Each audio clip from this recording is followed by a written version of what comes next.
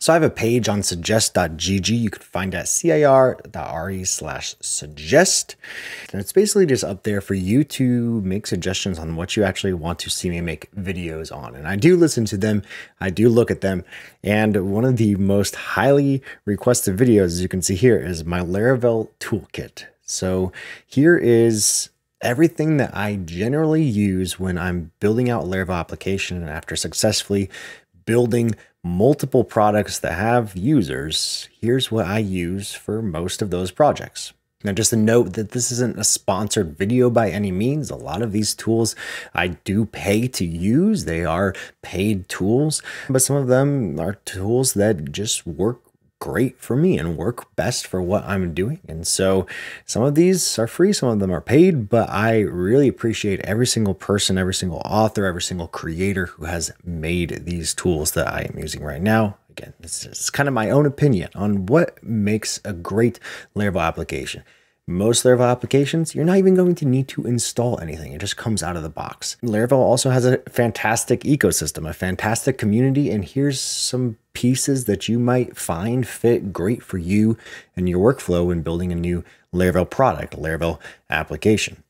Whenever I'm building a new application, I always start with a starter kit, and specifically Breeze, probably 80 to 90% of the time, with LiveWire, more specifically, I should say, LiveWire Volt, which is the single file components. I have a bunch of videos on those. Any video that I do for demo purposes is usually LiveWire Volt. And I use the class-based API the majority of the time. If I'm not using Breeze or I need something specific within a starter kit, most of the time I'm going to be using Laravel JetStream.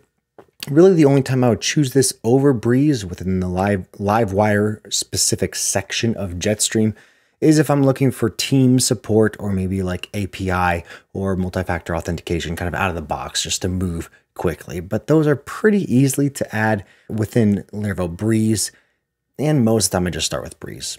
Another option that I love is Genesis by Dojo or Tony Leah. It's a fantastic looking starter kit and is using Volt and Folio. I actually did a PR for the class-based Volt components within Genesis, and it's just a great way to get up and running. Has a blog, has some other awesome features. It's like Laravel Breeze, but with Folio.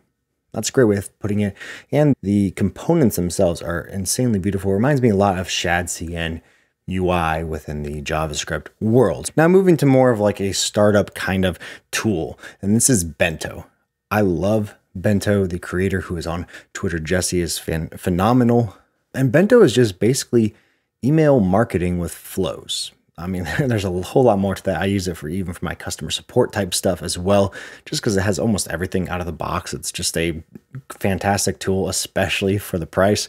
But I have it hooked up into my Laravel applications where if a new user is created, I add them to my Bento list, and then they just go through like this drip campaign type of flow where I'm not sending emails automatically or having to do all that logic myself.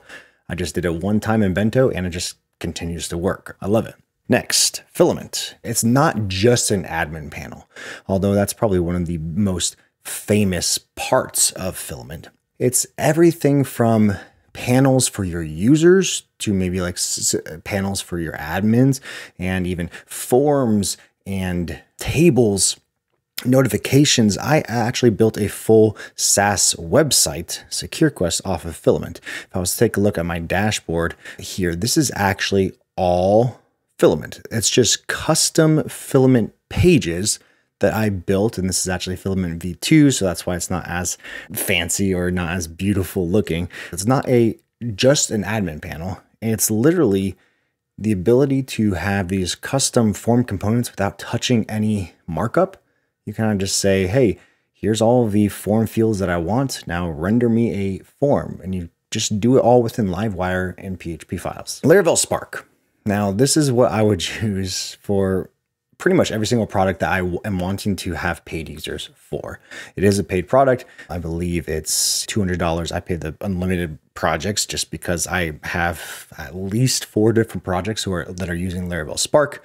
But it basically just gives you a billing solution out of the box where I can just point my users to /billing.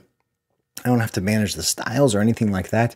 And then my users, now I can just check within Laravel Blade or LiveWire. Are they a paid user? Are they on a trial?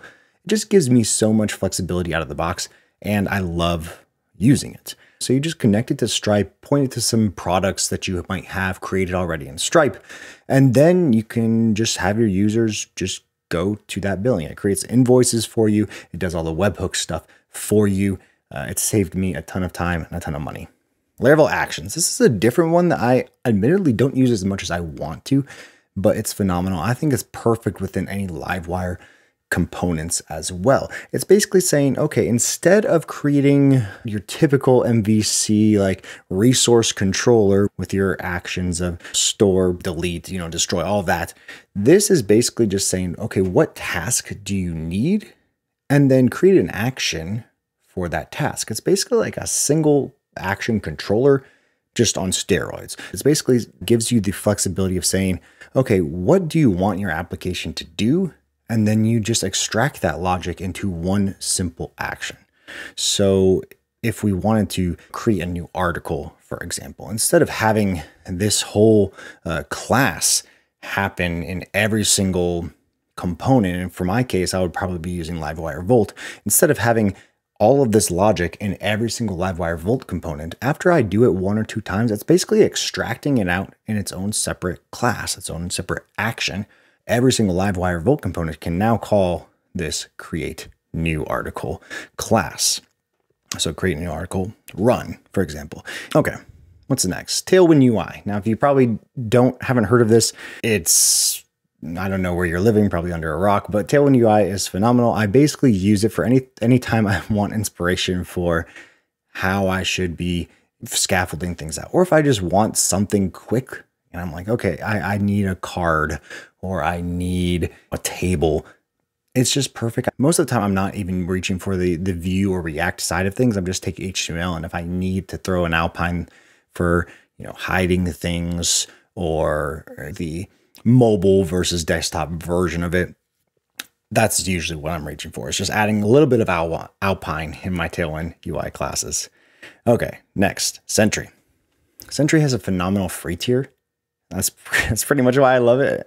But I think it works fantastic with Laravel because it's so easy to get up and running. And even Laravel Forge and Laravel Vapor just released a integration specifically with Sentry as a partner of saying, hey, now it's just one click to get your Sentry kind of set up for every single project that you deploy.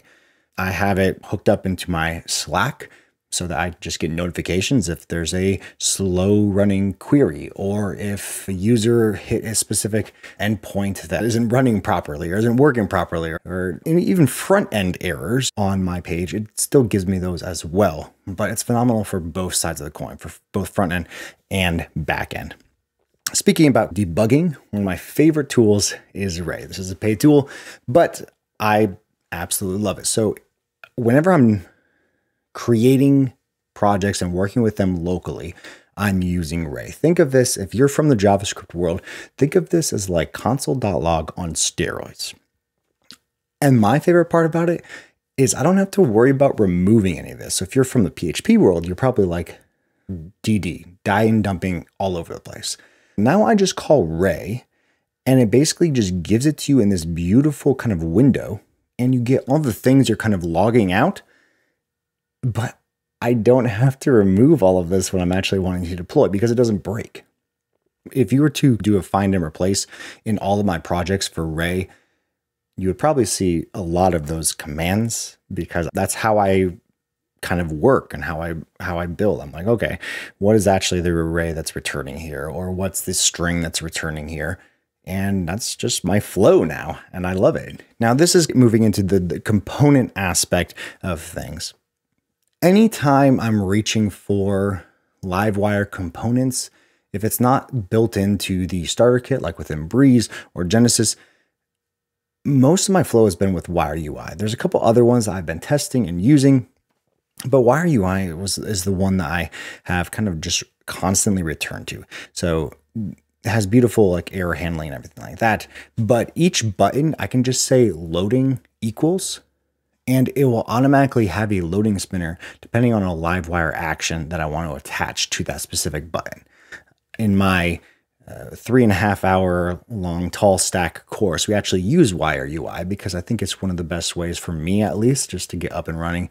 It's all Tailwind, so it's extremely themable, or just flexible if I wanted to modify any of those. But usually I would start with this with any of my projects. Next, Laravel Debug Bar. This is probably one of the most recommended packages across all of the Laravel ecosystem because it's a debug bar specifically for your local environment that just gives you more than you might want for what's actually happening in development.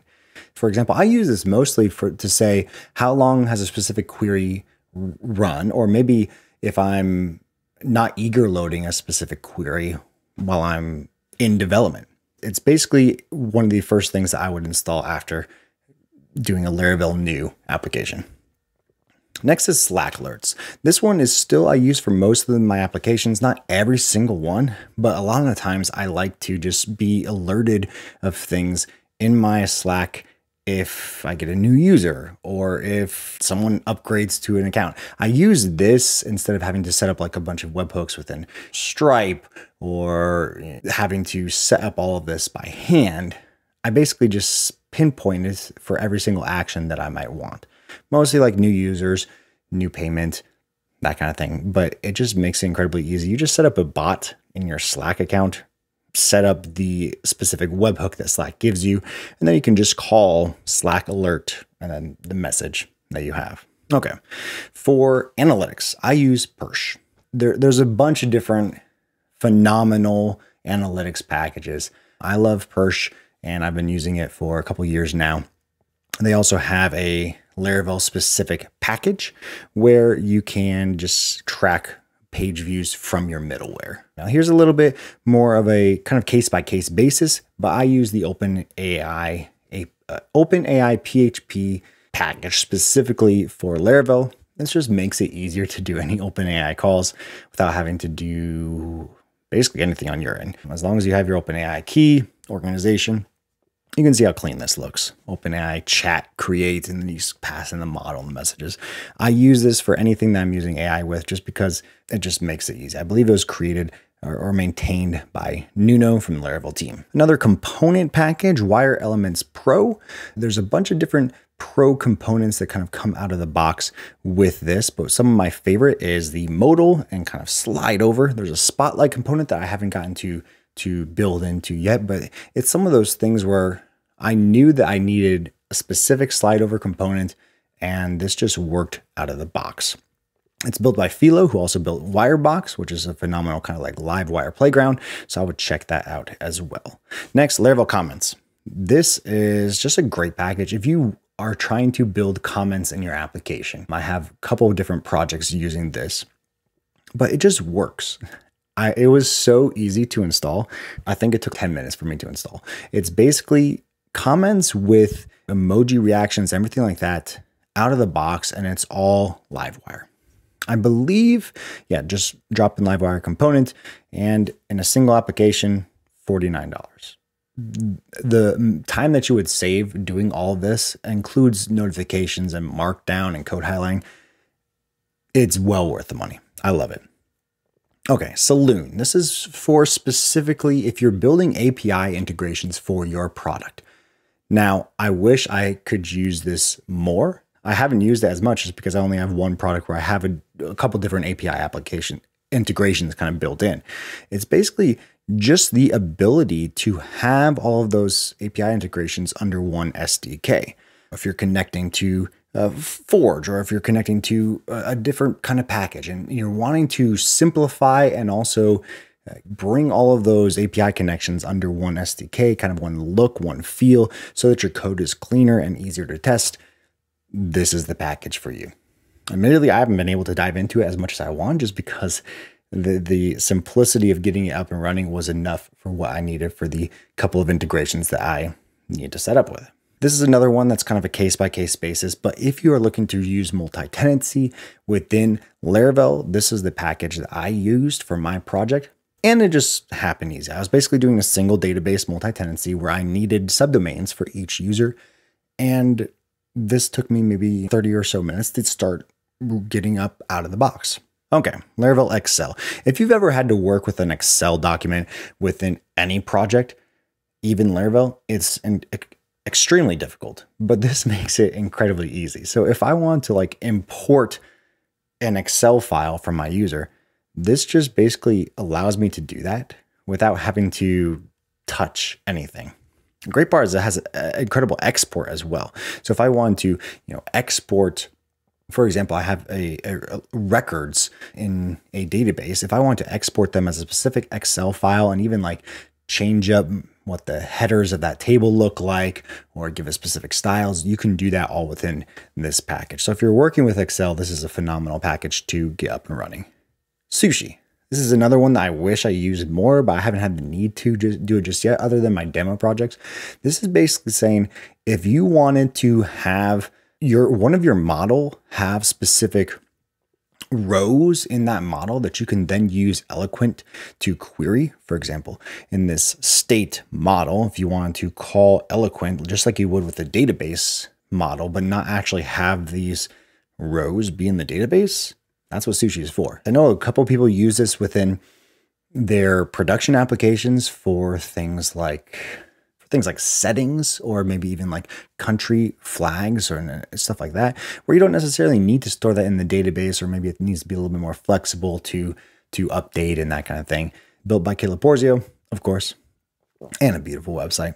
Okay, if I'm deploying my application right now, most of the time I'm deploying with Laravel Vapor. It sets up to AWS, and it is, at least now, one of the easiest ways, I think, to deploy a Laravel application with everything built in. So email with SES, you have queues with SQS out of the box, you even have caching if you need that out of the box with Redis. It just, anything you need, it just sets it up for you. So it was one of the first things that I purchased from the Laravel team. It is a little bit pricey. I believe it's $400 a year, but that's for all deployments, and they don't mark up any kind of AWS pricing. So you just pay for AWS, and then this just handles all the connections and configuration and setup for you. You just deploy to production. If I'm not deploying on Vapor, maybe like for a smaller project, I'm usually deploying on Fly.io. Again, I think this is incredibly easy and probably another easier one for now. Most of my newer projects are actually using Turso with SQLite on Vapor, because so you have SQLite in AWS because it's AWS, unless you're actually like Aaron Francis and you're kind of breaking it and then restoring it every single time. I just set up Turso, and there's a specific Turso Laravel package by Rashawn Fongdison, and it just works out of the box for me. I have my newer projects deployed to Laravel Vapor, and then my database is just hosted on Turso. Turso's free tier is phenomenal, and I think that Turso is actually working on a specific Turso Laravel package. I don't know if they're bringing this one in or maybe like a new one for themselves, but keep an eye out for that as well. This is just kind of a very informal video of here's the packages, the products, the both paid and free, and just little tools that I like to use for the majority of my products and applications I build, whether that's demo products or actually products serving users. Let me know if you have any other requests or suggestions for videos. That's cir.re/suggest. But keep creating. See you soon.